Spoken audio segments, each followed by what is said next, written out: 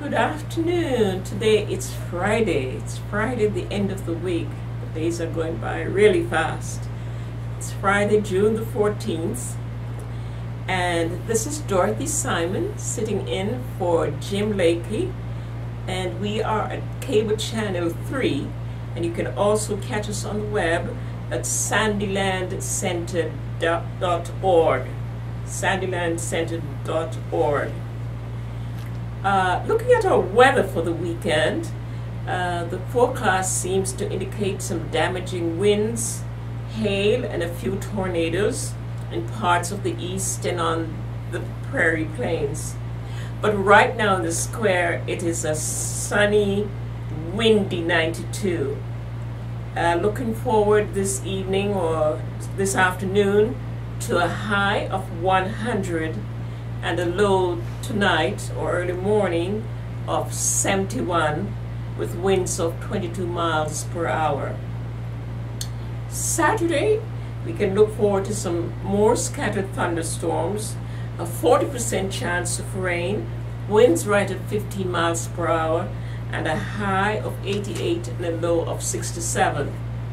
Sunday should bring some more scattered thunderstorms, a 40% chance of rain, winds at 40 miles per hour, and a high of 91, and cooling off during the evening hours to a low of 65. Today, like I said, it's June the 14th, and we just want to wish Audrey Nasser a happy birthday. Happy birthday, Audrey, and if you see her, give her a good happy birthday handshake. In our community, we want to congratulate Mr. Rodney Lyons as our new city attorney for St. John. And Mr. Lyons lives right here in our community, lives in the city, and he operates a law office right here. So congratulate Mr. Rodney Lyons and his new appointment. And this is one thing I'm pleased of. The mayor had declared Arbor Day as April the 26th, and he's urging St. John and all citizens to plant trees to gladden the heart and promote the well-being of this and future generations.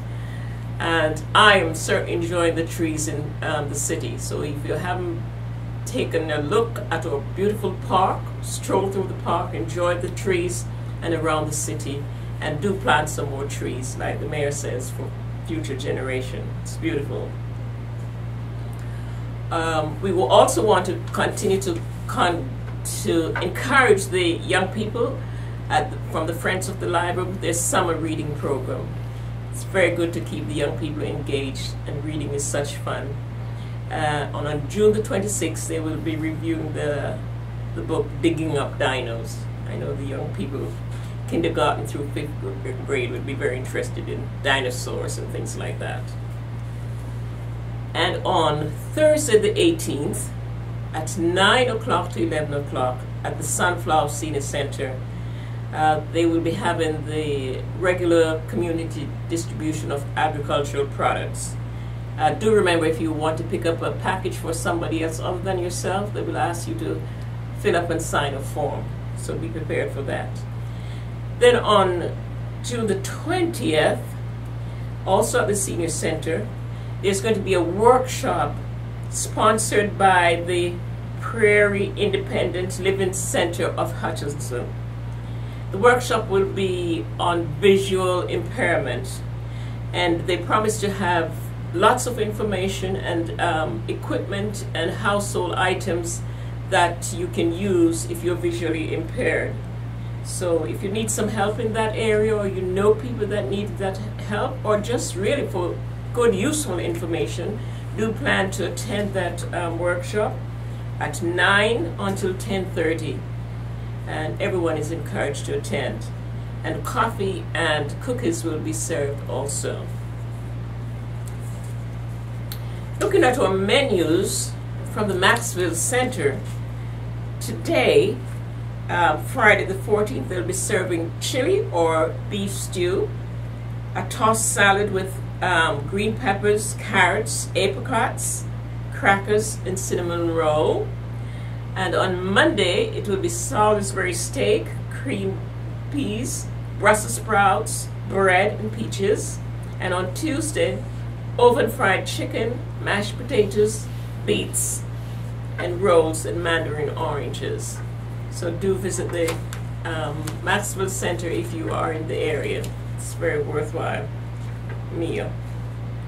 And at the Senior Center in St. John, they'll be serving a Hawaiian chicken, rice, mixed vegetables, coleslaw, and a lemon pie.